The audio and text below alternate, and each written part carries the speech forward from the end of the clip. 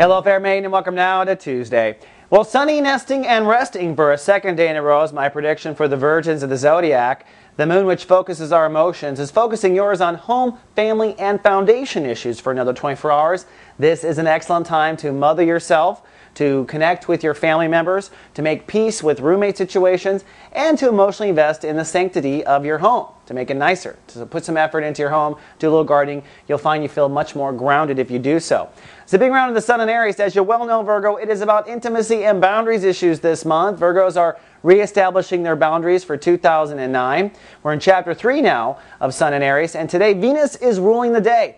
That means today is an excellent day to create this new boundary system. So you can take this to literal and create some intimacy, but you can also create some new laws for yourself and when people get in and when people don't get in. The creation vibration is the best day to create something new. You'll find if you create it today, it will stick later. That's the nice fortune of Venus. Then lastly, I want to talk about Mercury. As I said a couple days ago, Mercury has now advanced into Taurus.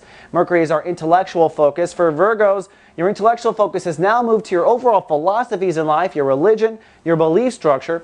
But Mercury is in a double trine right now. Watch the zodiac weather to see the map. It is right now trining both retrograde Pluto in Capricorn and retrograde Saturn in Virgo.